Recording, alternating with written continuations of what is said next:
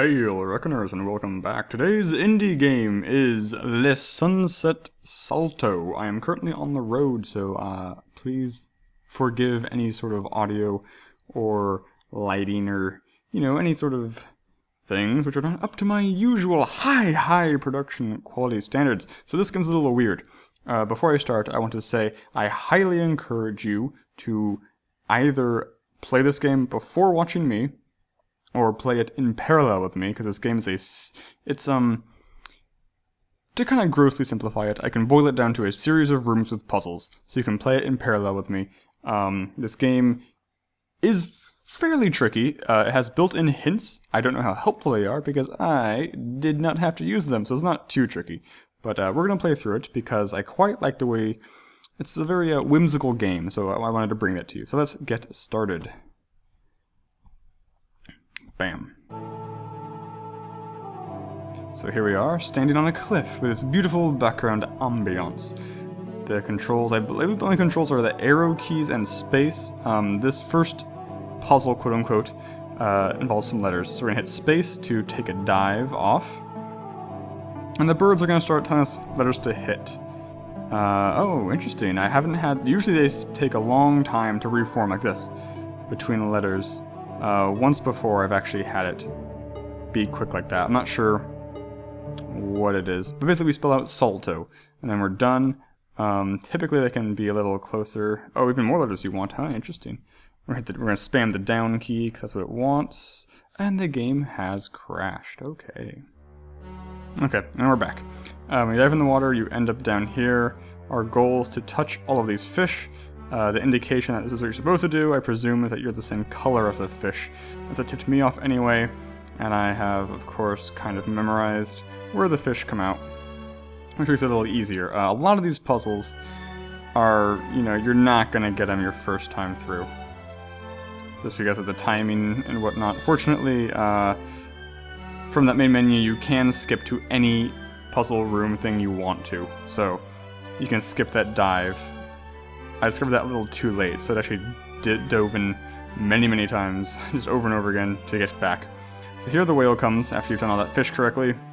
We're going to stay put, because if he touches you, it's game over. Oh, he touched me. Oh, okay, so maybe we're going to hang out a bit higher. This will mean... The risk here, though, is that if I fail the next puzzle, or the reason I'm staying low, if I fail by not going high, by going too high, then it's just as if we have to redo it anyway. So here we have to dodge these rocks. Come on, go down, you idiot! Don't swim into the side of the cliff. Okay, made it through. Cool. So this going through, I think you can skip this and still beat the game. I'm not 100% clear. I haven't tried it. The game is short enough that you want to experience as much of it as possible. So here we're going to go down. And this is the hardest part of the game, in my opinion. There's a jellyfish just going crazy, and you kind of have to just kind of memorize his basic gist of his path as you collect shards of a mirror. I have no idea how I died there. Fortunately, this spits you out right there. But yeah, this definitely takes the most number of attempts, at least for me, of any puzzle. That number taking down in the bottom rightish corner is your breath. Okay, so we got it.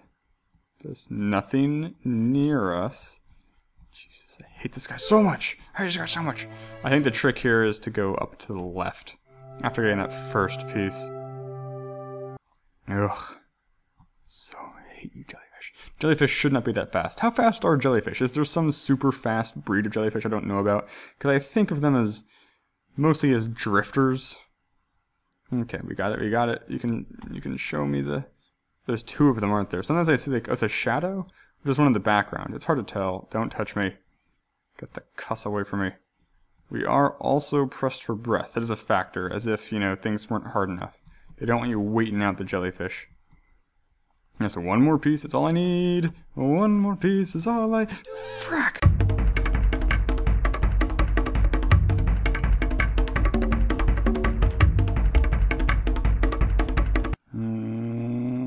Okay. We were a great deal faster that time. So the pattern, the timing is a little different. Come on, just go away. Just go away, man. Just leave me alone. I've got 10 seconds of air. Okay. He spirals away. We are going back. You can see we hold the mirror aloft in our hands. We can get air from the surface. And here we go over to the mermaid. And we say, hello, mermaid. Presumably we bounce this light on her to warm her. I'm not really sure what the logic behind this is, but it's fairly straightforward what to do because it's the only thing you can do, quite frankly. And now I'm going to hit a bunch of buttons. Oh, I'm... okay. Last time... now you starve to death. Last time I kind of just hit all the buttons and it worked out fine. We're going to try again, though. Oh, wait, that's not what we want. I forgot you can... it's weird you can... they differentiate those two rooms. You can either spawn in this room without the mirror or below it, so whatever.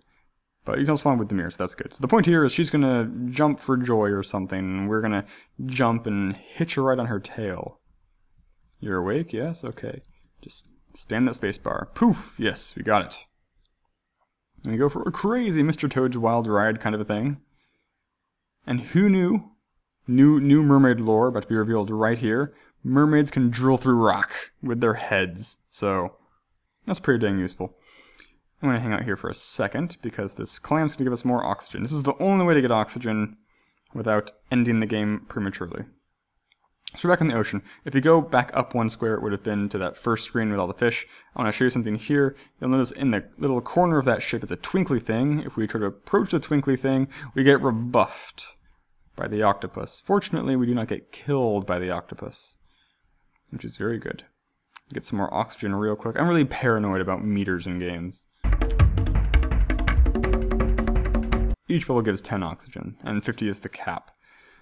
So, interesting thing to note in this game, if you go onto a screen, you always spawn in the middle of the screen, which is interesting, so it doesn't really matter which edge. We're going to go up here. The whale would have been here previously, but now it's a fisherman. And so the goal of this is to repel the fish by touching them, again indicated by their color. And the fisherman's like, oh, there's no fish here, I'm going to go to the next spot. I'm going to try something a little different, actually. Is the jellyfish, or is the octopus still here? It is. Okay, that's too bad. Too bad. Can I go through? Nope, okay. So this next part I'm just going to do, and then I'm going to show you something else and kind of talk about it, because I think it's a little bugged, but, I mean, that'll make more sense. Okay, so we're in the middle. Now that the fisherman is here, it's a kind of glitch where we can swim through this rock, and we pick up a lump of gold, so that's awesome. The crab will kill us if we touch it. If we swim over to the edge of the screen, after claiming the gold, we get a game over screen. Congratulations, we did it, we beat the game. And you can see our little stickish figure guy in the bottom of the screen. He's holding aloft 2 lumps of gold, even though we've only claimed 1 lump of gold. Furthermore, the fisherman, to my right, I'm not sure which direction my character is facing, so I can't say, the right of the screen, the Don Quixote guy, he is standing triumphantly over the slain octopus. Now, I have no idea how to trigger this. If you go to the choose level, and we... so the mermaid is what we did. After the mermaid. We're going to go to after doing the fisher thing with the fisherman. That puts us here. Here, the octopus is going to come. We're going to wait for the octopus. He's very fast, octopus. We are going to wait to get hit right immediately. So I don't know how to get this to trigger normally without doing this checkpoint. The octopus is going to go down. He's going to lift up the block. And then we're going to have to swoop in, grab the gold, and get out of there. Which we've done. And if we leave the screen, we get the same end screen. So, at no point do I ever get this shiny thing under the ship, and so I don't... It's a little bugged, I guess. Maybe I'm just completely missing something. You definitely shouldn't be able to swim through the rock like I'm doing. If you swim over that rock, like, so let's say after you do the Sunset Salto into the sea, you can explore the entire ocean, just don't do the fish puzzle yet. If you go over to that screen, you cannot swim through the rock, so I'm not sure why it's swimmable, throughable at the point where I do. But either way, I quite like this game. I have a little bit of a weakness for esoteric puzzle games, especially ones that are doable by me. So that's a nice feature, of course. Wow, this song takes off. I hadn't listened to it that long before. But yeah, anyway, so this was Le Sunset Salto. Presumably a salto is French for somersault. I don't know, I took French in high school. We didn't really cover acrobatic vocabulary, and that song just cuts off dramatically, or abruptly rather. But yeah, good job Jan Stratch on this game. Very fun. Pretty good looking too. I mean, you know, pretty rough, pixel arty. Rough in the sense of the pixels are large, but it looks really good. It sounds really good. I found this oddly, it's a cute kind of game.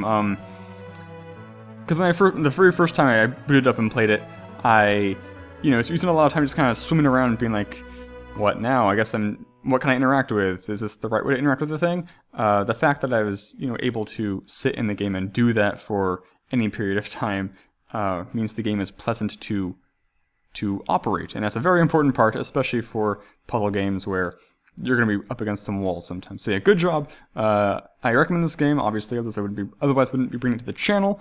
It's pretty much all I have to say. It's a short game, but pulled off excellently. Let me know what you guys think. Do you guys think this game is too challenging? Do you think it could have been used in polish in little areas? Obviously, it could use a little polish for that end puzzle. Do you guys like the exoteric games with no explicit story? I'm curious. So yeah, leave a comment if you want to. Thanks for watching. Signature sign off.